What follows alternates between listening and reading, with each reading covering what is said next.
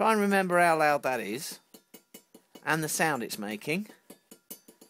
And it's going to make exactly the same sound. There's going to be a little bit of noise because there's no shielding on any of these wires. See what it sounds like now. Notice it's a lot louder. So what we got here is this pickup is detecting this because of the change in the magnetic field, and it's amplifying that change. And it's picking up the same sound and duplicating it exactly. So how does it do that? Well, this video I'm going to explain exactly how that works.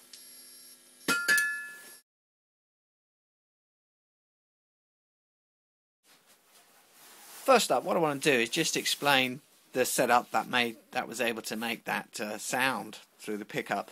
So temporarily, while I'm waiting for the bits to come through, I've just bodged something up so that we could see that working. So what I did is I took the pickup here, the mobile transformer, and I've connected the two leads to a little preamp. Now this preamp is built from 2 capacitors, 2 resistors and a transistor.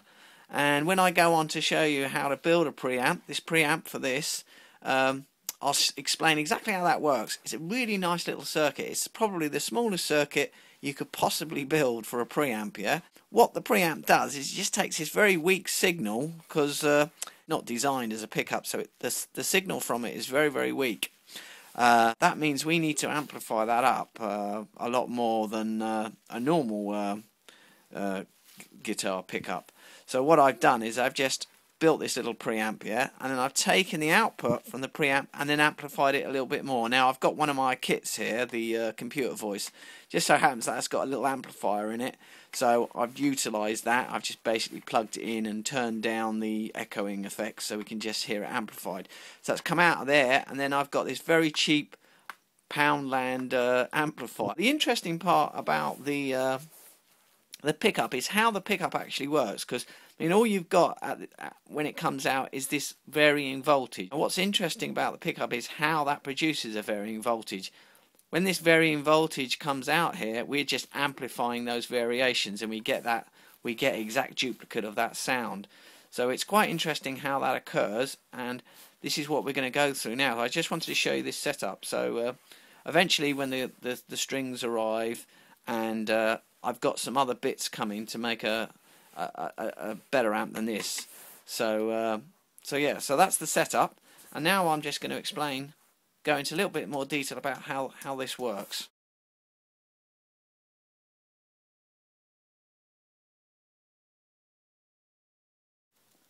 Basically what we're going to be looking at is what's called Faraday's Law of Induction, and that will explain how this works. Faraday himself, all he actually done was came up with a law, which is basically what it means is his description of what happens.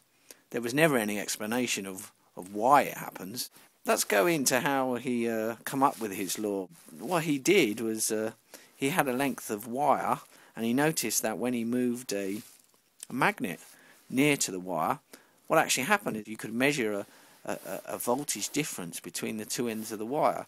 So it seems to be that when you move a magnet close to a wire, charges are induced, and they call it induced current. The charges are forced to move along the wire, and this is where you come up with this succinct little formula here. What this says is, when there's charges and they're moving to one end of a wire, you know, away from their neutral position, because in the case of charges, positive and minus, they want to stick together. They don't want to be moved apart. So if you do move them apart, and moving a magnet close to another magnet with a coil of wire will move charges in that coil of wire apart. So what you're doing is you're moving those charges against their neutral position, and that in effect bunches them up at one end. We've given those charges so much energy per number of charges we've moved, and that's called voltage. We got meters that can measure voltages now. You've seen a voltmeter. That's what you use. So when we measure the voltage here, we find that it's directly proportional to these things. Firstly, it's going to be a high value when the number of turns is very many. So if that N number there is very large, you get a larger voltage. Also, if the area, now this BA, that actually, the B represents, you know, when you move two magnets close to each other, you feel that force. Well, that force is known as the magnetic field force, and they've given that a symbol called B.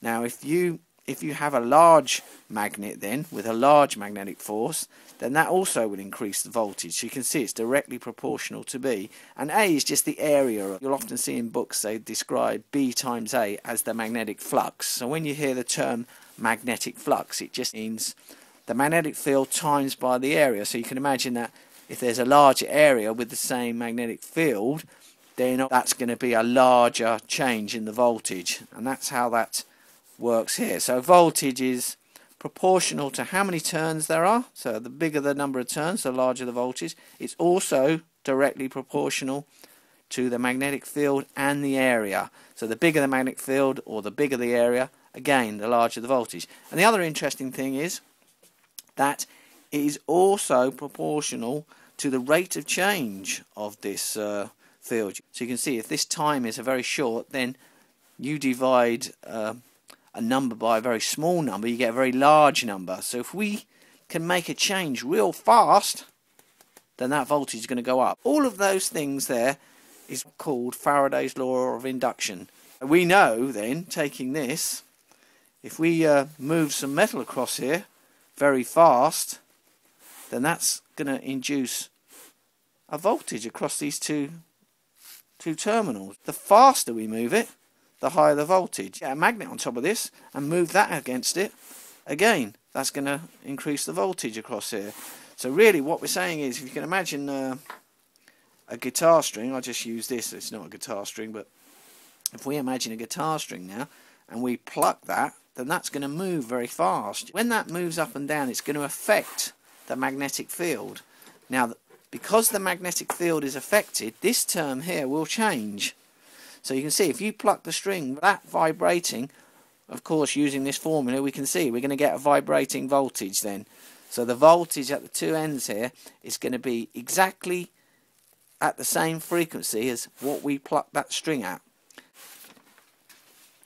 So we've got a coil of wire wrapped around a magnet, north and south. I'm showing the magnetic field lines coming out here. Now here along the top is a guitar string. When we pluck it, we're moving it really fast and we can hear it with our ears. It modifies the magnetic field at the same frequency as what the string has plucked. That is connected via an amplifier to a speaker coil, coiled wire, and the wire has charges moving back and forth. Now the charges moving back and forth in the wire also produce their own magnetic field, and that magnetic field interacts with the fixed magnet. Now, as you know, if you try and pull two magnets of the same pole together, they will repel. So sometimes those two, this induced magnetic field and the actual fixed magnetic field, will repel, and sometimes it will attract. So that will push it in and out at exactly the same frequency. And this is all we're doing. We're utilising Faraday's law of induction. We're using induction here and induction here. And that's it. That's really how it works. So I've tried to do this in the space of about 10 minutes, you know. So, you know, don't worry that you didn't get all this. But if you can grasp the idea that the voltage across a wire in a changing magnetic field is related to this very simple equation. In other words, the number of turns of wire will increase that voltage, and it's also proportional to the magnetic field and the area of that field and how quickly it's moving. So what you end up with, of course, is an exact duplication of those sound waves converted to a voltage and then converted back to sound waves again at the speaker. So that's it. There is no other explanation of it. Now, why is it that a metal rod will change a magnetic field, and why a changing magnetic field causes a current to flow in a wire? Well, that's a totally different question. I mean, that's a question that scientists have been trying to figure out for years. You know, they've got theories. None of the theories are absolutely definite, but there you go. So don't try and figure that one out, because nobody's really figured that one out properly, even to this day. So there you go. That's Faraday's law of induction and how this little pickup works. Okay. Now it's time to test this mobile phone transformer pickup. So this is how it sounds without it being connected to any kind of amplification.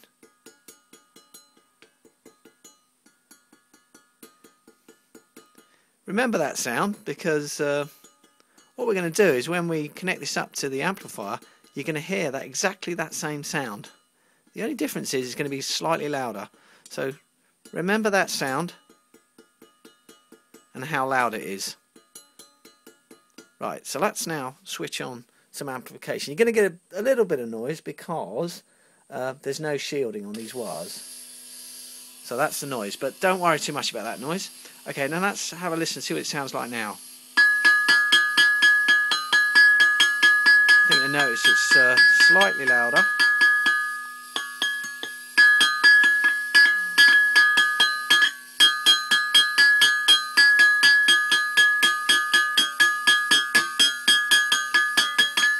So there we are. We got a musical